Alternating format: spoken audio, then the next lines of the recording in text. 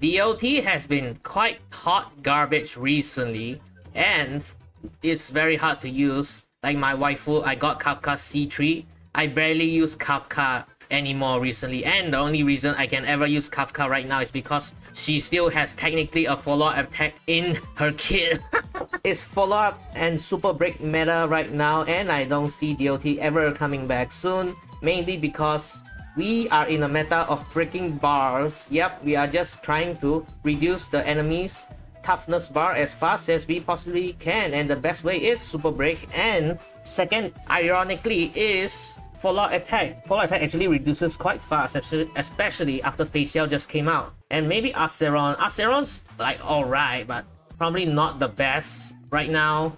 People like arguing Aceron or Facial's like the best unit right now. I would say like it's quite even, but I think I'll prefer Facial for now. So anyway, let's take a look. Why do I feel that DOT is the most underwhelming team in Honkai Star Rail right now, based on what we have right now? So let's take the facts. I wanna first talk about what we have as of this current moment. No one likes Jiao Qiu. I mean, Jiao Qiu is quite ugly. Sorry, I just hate furries. So the archetype we have for DOT as this current moment, usually it is currently basically limited to Kafka Black Swan. We still have one of Huan. Alright, this is the best installed DOT sustained currently. And for I feel like Ho-Ho's not even just for DOT. It's just that it's the best one for DOT. Like if we ever had like a DOT sustain, it will immediately replace her, bro. Oh wait, I should go full screen. My bad, guys. Either do a toss-up between Runmei or Robin. Wait, isn't the team like Kafka, Black Swan, and Aceron? Isn't it always these three together? Me personally, I found greater success with Robin, especially with the triple action value advance. It was very comfortable, better than Runmei. But they wouldn't change too much, right? So that is usually the quote-unquote best installed DOT course at this current moment. They did release Jiao Qiu, but at E0, Jiao Qiu, the damage coming from this is just way too. The damage coming from this is just way too low, and I wouldn't replace Robin or Runmei. Feels bad. Me personally. Would I use Jiao Qiu to replace Black Swan and Kafka? I also wouldn't do that. But it could depend on the enemy weakness. So if the enemy is like resistant to wind, I mean the only one that can like reduce any toughness type is Aceron. So yeah. And they have a fire weak. I can foresee a scenario where we can still run Kafka with Jiao Qiu. I think it's still not too bad. I think it's still possible. But that is generally sort of like the gist that we have in our current DOT setup, right? I'm talking about like pure E0 setup, so we're just gonna ignore all the E2 and E1 investments. Yeah, the teams are ass right now. Even if you're like talking about Sampo or Luca, right? Luca, man, I really want Luca to be useful, but Luca's one of my favorite design characters in the game. But it's so hard to use him. It's like he's not even good in the DOT team. He's like his own thing. Like, I don't know, bro. And who else is there? Like the 4 stars. Gwynethon got outscaled by Jiao Qiu. I can't really remember anyone else. Purely from a baseline setup perspective, here's a fact for DOT. It's a little bit unfortunate that MiHoYo has not given us any form of additional support. I mean, technically, Kafka is a support DPS. She's the one, but it's like it's a anti-support because it's like the other DPSs buff her instead of her buffing everyone else. I don't think we've gotten a DOT support patch ever since we got the prisoner set. Alright, nothing really changed that much because to be completely fair, this Glamorph set, it is not that crazy. As of this day and age, when you have like fucking defense down, crit value, this Glamorph 2-piece is not too crazy anymore. This 4-piece prisoner is definitely still really good, but we do need some. Well, he's talking about like the artifacts are ass right now. We can get like a better 2-piece in the future. I mean, I agree with him. But perhaps one of, if not the most important aspect as to why I think DOT is very underwhelming, you can't it's break because of the environment. Yeah, right now it's ass. So what am I talking about right here? Let me lower this down a little bit. It's a Chinese. Oh, he plays in Chinese. So of course we have the environmental buffs for Memory of Chaos. Sometimes they give us this, this DOT buffs, which will definitely improve our deal damage if this is specifically tied to DOT. So it's gonna be great.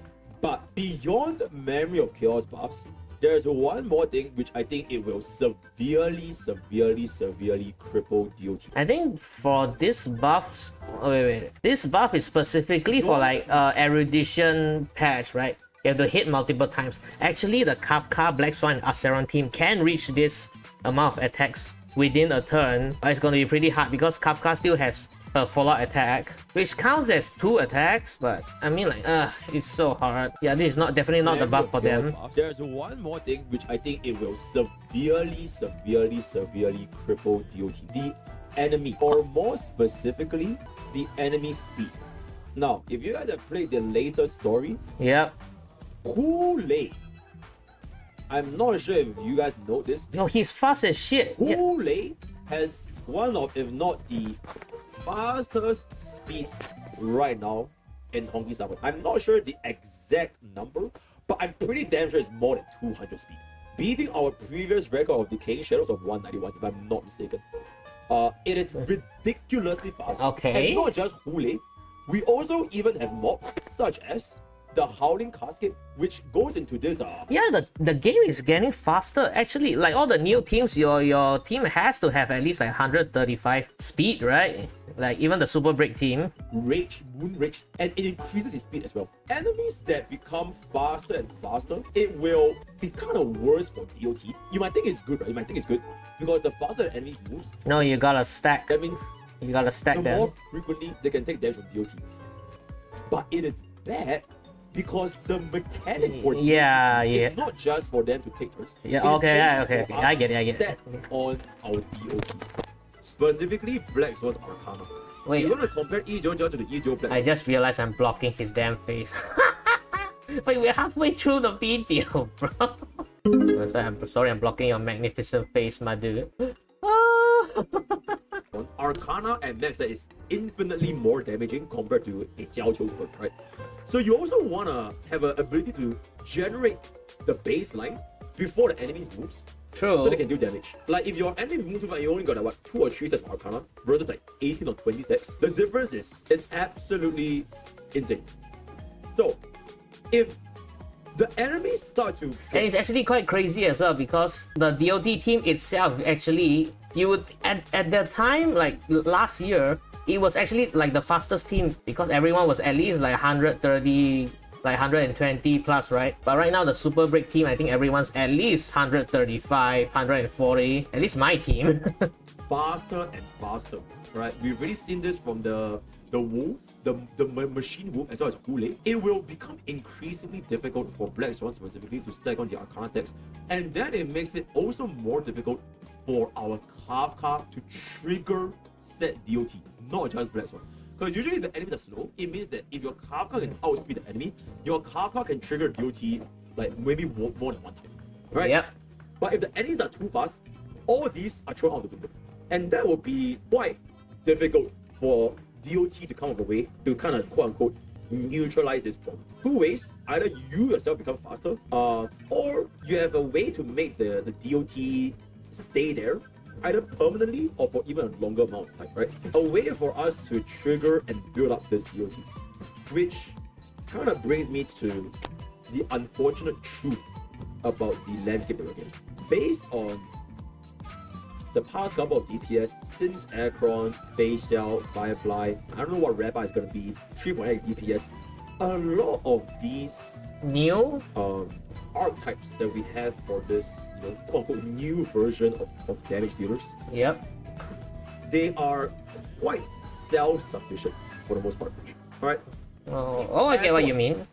As long as you give her the debuffs, where's Acheron? As long as you give Acheron the debuffs, oh my god, she's naked. Okay, but yeah.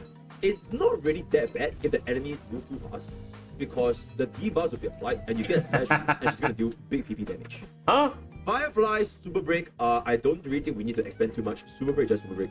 It's just ridiculously diabolical, so we don't really need to care. I mean, I don't really know what it means by self-sufficient. I mean, you don't need other supports? About it that much. And then Face Shop, as you guys have seen right now, the performance with her, Robin, Topaz, and Ventry is just absolutely insane. And even without Robin, even without Ventry, her personal damage is just so strong. It's to the point where she can still... Okay, I will agree that Facial is the one that's self-sufficient. dispatch the enemies very, very quickly, right? So these are like our new DPS. Now ask yourself this, as a player entering into Honkai Star Rail right now, would you rather just invest in this quote-unquote new versions of DPS? Or would you rather pull for either multiple DOT units, or if you have existing DOT units, pulling for their Eidolons to make them keep up? Oh, I got more Eidolons than him. Oh shit, I have C3. I mean E3. I have E3, Kafka. Oh shit, he doesn't even have E3. Am I better than Poki? I'm just capping. So this is where the answer becomes quite clear, that DOT, it is a little bit underwhelming, because not only do you need the investments, maybe for the islands to even keep up, but there is also a chance that even with said investments, you could not specifically target the environment that we are heading towards in the future. With Hule, the wolf, and the enemies getting faster and faster and faster, right? There was this one enemy that was very, very good for DOT, which was the memory zone meme, right? The meme, the little oh, H, yeah. the H pops. But unfortunately, I think this is the only one. Unfortunately, it was a mechanic that was easily skipped, even if you don't use DOT, because the fact is that you can defeat it with Super Break these days, bro. So we really have not had an environment, or like specifically an enemy mob that makes DOT shine. Whereas every other team comp, we have gotten supports in terms of relics, in terms of new units, in terms of the bar. I mean, like I said, the quote-unquote support is technically Kafka. Like, I would say Kafka counts as a support. Sort of like Jade, right? Jade is like a support DPS. Debuffs, the MOC blessings, and the archetype of how damage is, performed in general. It has favored a lot in our recent 2.x DPS archetypes. I'm talking about Phase Out Icon 5 specifically, right? Right? So this is why I think DOT, as of this day and age, it is pretty underwhelming. Now, there's no point to me yapping about this. What is the fix though? E6 Kafka. What is the fix? This is also another problem, which I think is a little bit hard to... I feel like Sparkle's good on the DOT team. I don't know about Robin. Robin, they specifically made it for follow-up, right? I feel like Sparkle was one of the DOT supports that they wanted. Even though you can say Ranmei, but I think Ranmei right now is on a Super Break team for the better, right? I think Sparkle was one of the better ones because you can follow up. What am I saying? You can advance forward your Kafka or any other character on your team. Maybe I don't know, man.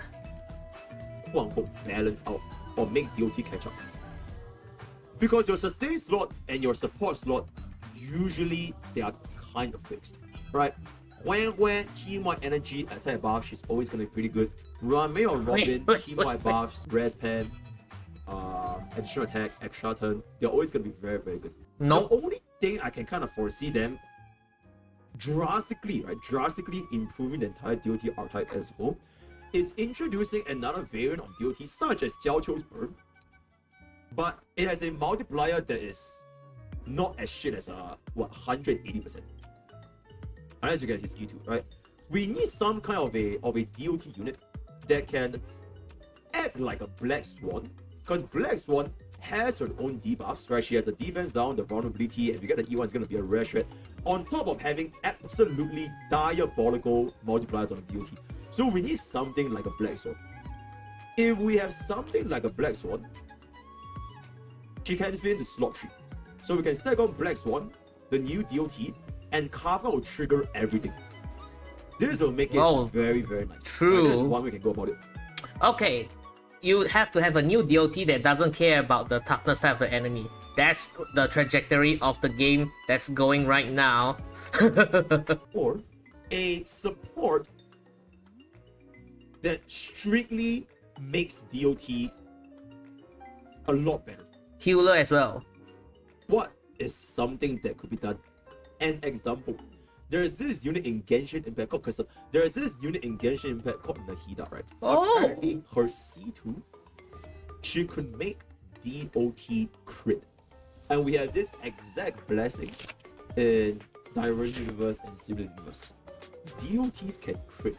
So if we can somehow get a support that is super dedicated for DOT, Oh, DOT doesn't crit? Oh yeah, that's why they like tell you to build attack, No, right? I'm not saying crit is the only way, but a way to greatly amplify true.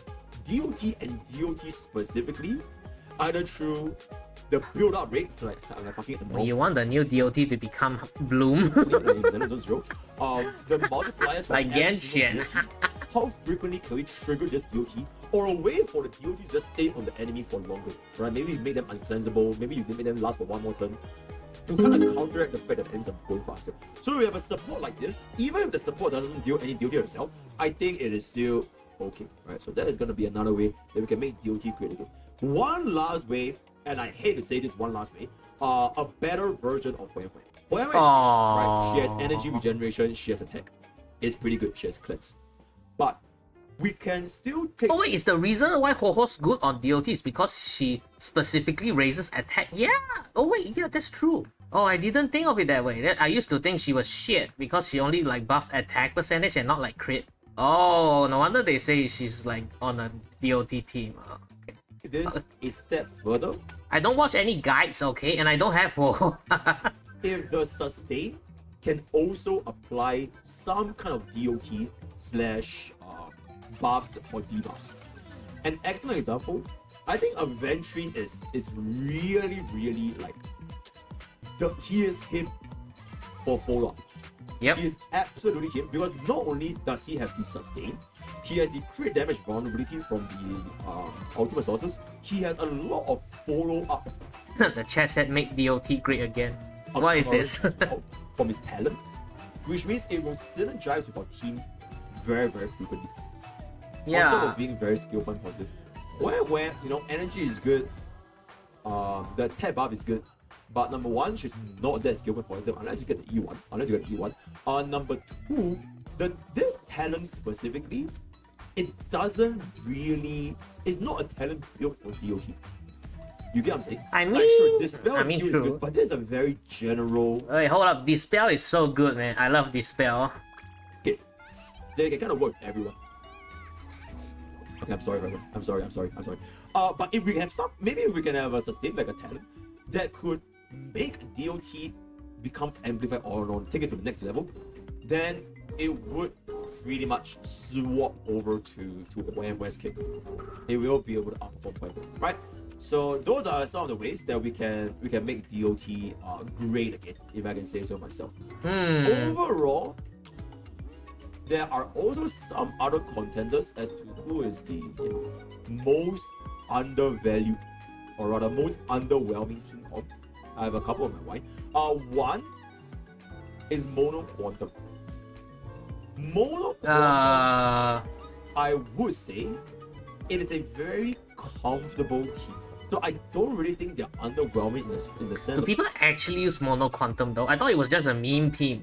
Do people actually use it like for real, like for like the Memory of Chaos? I feel like the most underwhelming team right now is the Jingliu team. To be honest, Jingliu, like, it's so hard to use Jingliu right now.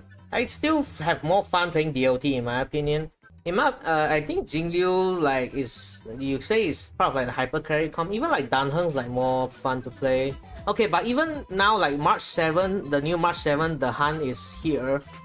That one actually buffs Danheng. I've been using her with Danheng a lot. It's been quite fun. So yeah, maybe DOT is the most outdated team comp, even though Jiaoqiu just came.